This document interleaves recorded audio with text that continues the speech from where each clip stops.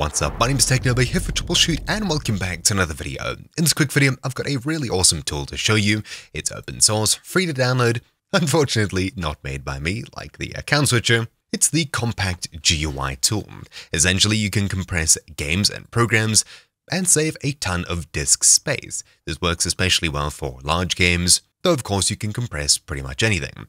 The example I have here is Ark Survival Evolved. Using their new UI, it takes about 4 minutes to compress everything, and of course it saves you quite a bit of space. How much do you save? Well, Ark Survival Evolved, 169 gigabytes of disk space down to just 91, and Adobe Photoshop 1.7 to just 800 megabytes. So should you compress your programs and games? While you can, it may not necessarily be the absolute best thing. As they mentioned somewhere on this page here, on newer hardware and powerful CPUs, compression really doesn't matter. Whether you're using programs that are compressed or not, the performance shouldn't be too different, though I'd only steer away from this in CPU-demanding games and applications.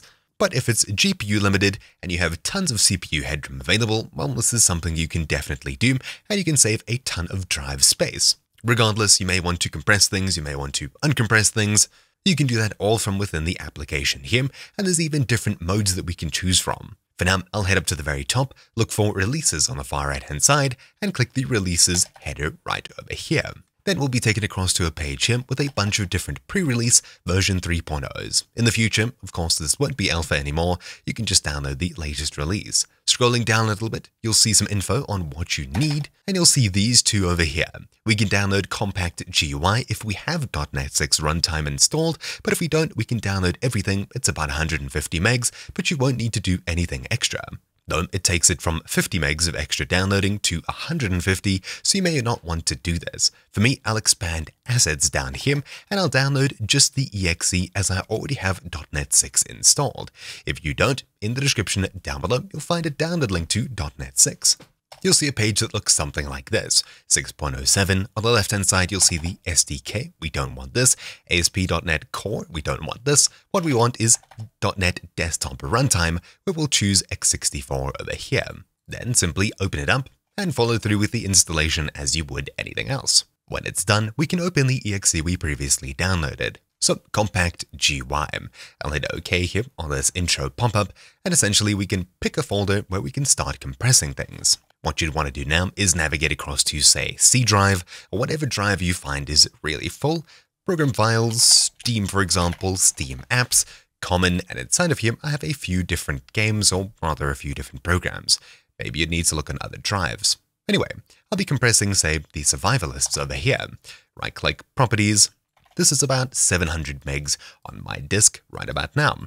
So I'll select it here, select folder, and inside of Compact GUI, we can simply click Compress, and it'll give us the estimated size over here.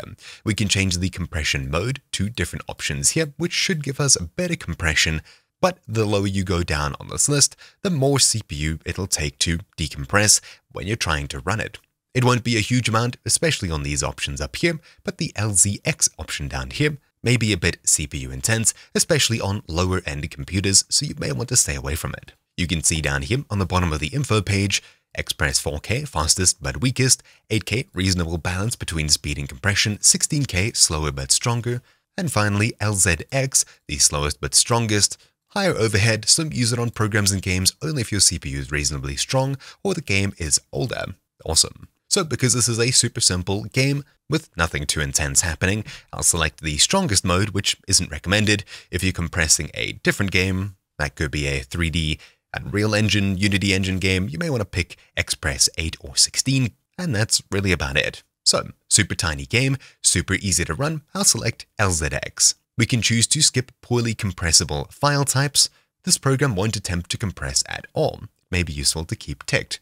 We can also choose to watch for folder changes, so this program will run in the background, and when the game updates, it'll automatically compress all of the files once more. So I can click Compress over here, and it'll start compressing our game files. But regardless, you can see it went from 730 to just 600 megabytes, 18% smaller, and we can submit results down here if you'd like. And of course, we can choose to uncompress in the bottom left if we don't like how the game is. At the very bottom of the screen, when we hover, we can choose the Compress GUI, or we can choose this little clock icon over here to see what watched folders we have. Of course, if we added the folder and told it to watch it, it would appear in this list here, and I assume we can also remove it. If we click Settings in the top right, we can choose certain file types to skip, and of course we can add to the context menu as well, so we can right-click files and folders on our computer and simply compress things that way. So for example, I'll make a new folder on my desktop, I can right-click it, and inside of here, compress folder. Clicking it, it'll say the program's already running, I'll close it, then run it again, and it'll tell us how much we can actually save by running this program. Would I recommend doing this on games with strong anti-cheats? Maybe not. I don't think it would have any effect really, as Compact.exe, the program behind this, or the Windows APIs that they are using, are built into Windows and official Windows features. The likelihood of them causing anything going wrong in competitive games with strong anti-cheats is incredibly low, though you may want to avoid it just in case. Pulling up a question from the GitHub here, talking about the issue. A game can check if its files are compressed, as a program can do, but when a file is opened, if the program doesn't explicitly check, it can't see a difference. That's why this compression is said to be transparent, because the compression is transparent to the program or game, and they've never heard about a ban for compressing files. The file itself is not modified. Can you be banned because you play games on an SSD or HDD?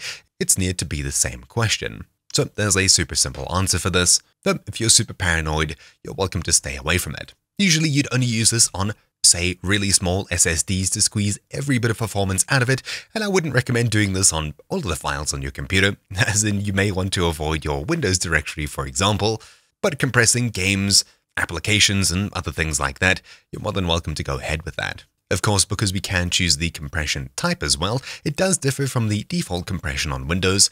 If I right-click Properties of this file, Advanced, you can see we can compress to save disk space, and of course it'll compress this file to save some space, though it should only be a small amount, at least relative to the compression that this program will give us. Pulling up the properties for the survivalists over here, the game that I previously compressed, you can see 735 megs, 602 on disk, Advanced, and it doesn't say that it's compressed here because it's compressed elsewhere. Awesome. Let's try a bigger game. I'll click the search here, and this time navigate across to one of my more full drives, Games, Steam, Steam Apps, Common, and let's compress something bigger here. Let's compress, say, Doom, 68.6 gigs. I'll select it, select folder, and we may not save that much because of, obviously, how certain file types are. Only certain things can be compressed, which we should see here. It should skip quite a few files. But hey, let's just do it anyway. I'll click Compress, and pulling across my task manager, you can see I'm being bottlenecked by my hard drive over here. Essentially, reading and writing to the same hard drive usually results in a huge bottleneck and things being really slow. If you're using this tool on an SSD, more often than not, it'll be really fast, and the thing limiting you will be your CPU. And there we go, it's now done. I closed the GUI in the meanwhile, but it kept running in the background as it was taking quite a while. Anyway, Doom, we've saved 3 gigabytes as they estimated. Not bad. In the meanwhile, while this was compressing, I downloaded the entirety of New World to my SSD here. Steam, Steam Apps, Common, New World, and as you can see, 50 gigs. I can right-click and compress it, otherwise I can reopen the program, select the folder, and you can see I'll save probably a gig on this. Not too much, but you'll get really different results depending on what game. Arc, for one of them, is incredibly not compressed. There's a lot of duplicate files, I would assume, or duplicate bits of code, because the download is relatively small and it expands to huge sizes on your drive, meaning there's tons that you can save.